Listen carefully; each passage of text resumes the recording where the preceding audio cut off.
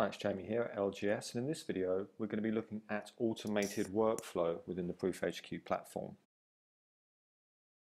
So in a previous video we did take a look at some workflow options that we've got within the platform, and the previous example that we did was a very straightforward workflow which involved just sending the proof to one other person, and we can see that person is listed here, and we can see in our workflow process that there is only one stage in our workflow. So we've shared it with one user and we've had feedback on that proof, and that proof has then been approved. So a very straightforward single process back and forth to get that proof approved.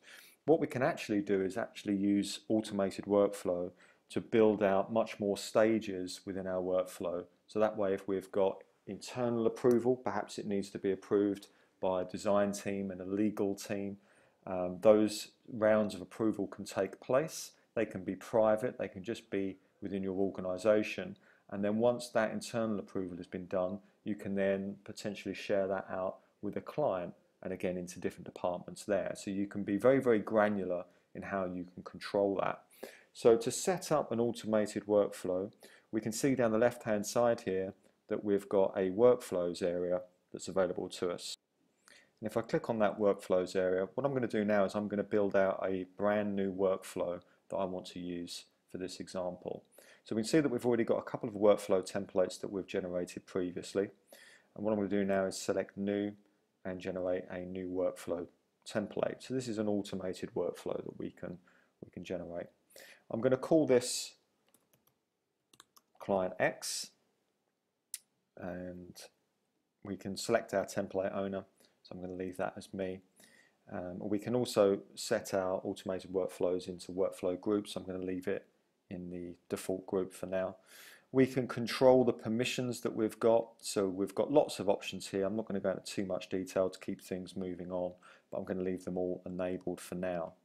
You'll see now that we've got a stages area. So previously when we've done examples, we've literally had one stage, and that is to send it to the client and the client to respond.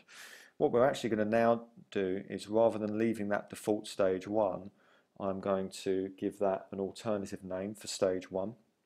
So I'm going to call this design review, and what I'm going to do is set my deadline on that. So we can see that I can set the deadline. So I'm going to say 1 business day, and I can set the time on that. So I'm going to set that for 4 o'clock. So that way we can say that when the process starts, we can say what the deadline is from when that process starts. We can define that. We can say when the stage is going to get activated. So I'm going to say on proof creation, and we can say when the deadline is calculated from. And that 1 business day, again we'd say that's from proof creation, but we can say from stage activation. So we get lots of options here. We can choose if we want to lock the stage when the next stage starts, or when all decisions are made, or we can change who the primary decision maker is.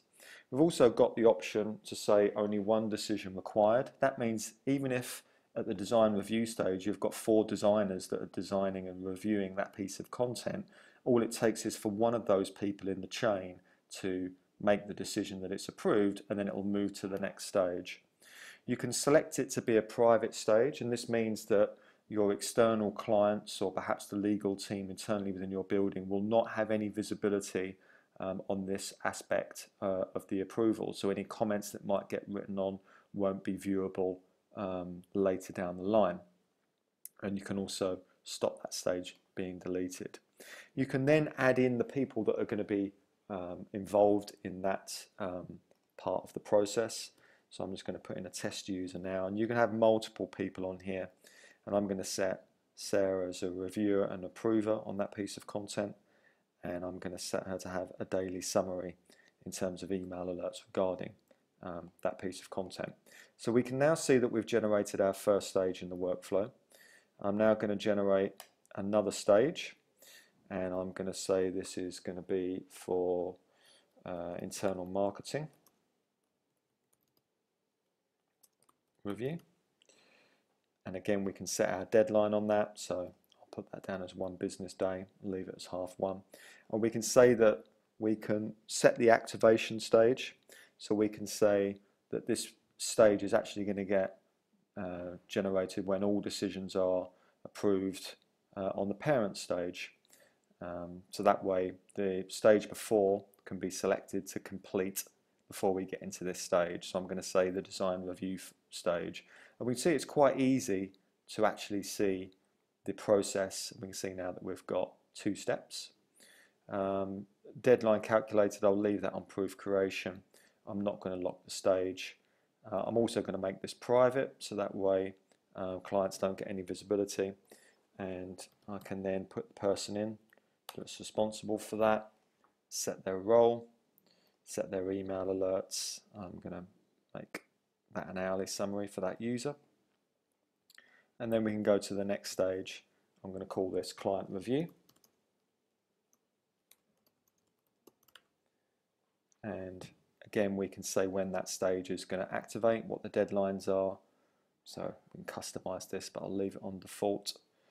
And we can actually set it when the previous deadline is reached, so that way if it goes over deadline you can automatically go to the next stage. But I'm going to say all decisions are approved on the parent stage, and this time the parent stage is internal marketing review, and we can see that's running.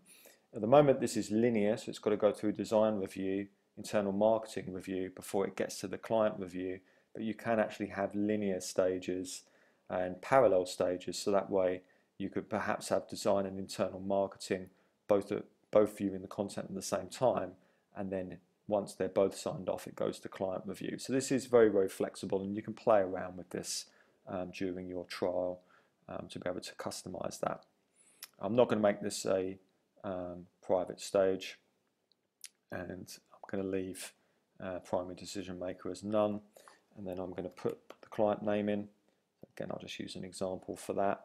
Put their role in, their email alerts, maybe a daily summary on that front. And now, because that's now completed, I don't want to generate any more stages after that.